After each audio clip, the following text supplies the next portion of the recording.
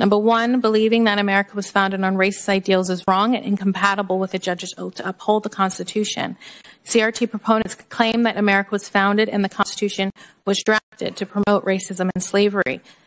Historians have debunked this claim as false. The truth is that America's founders were divided on this issue of slavery, and many of them were abolitionists. America's core ideals of freedom and equality, expressed in the Declaration of Independence and the Constitution, sparked the movements that led to the eventual elimination of both slavery and Jim Crow. CRT is sometimes erroneously analogized to the civil rights movement, and some CRT proponents even assert that Dr. King was a critical race theorist, but he was not. Now, King would argue that Bull Connor, the head of the Birmingham, Alabama police, and the Southern racists were violating the principles of the American founding.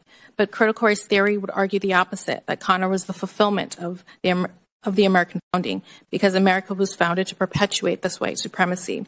Ultimately, we cannot expect someone who subscribes to critical race theory to defend and protect the Constitution, because CRT asserts that the Constitution is not worth defending.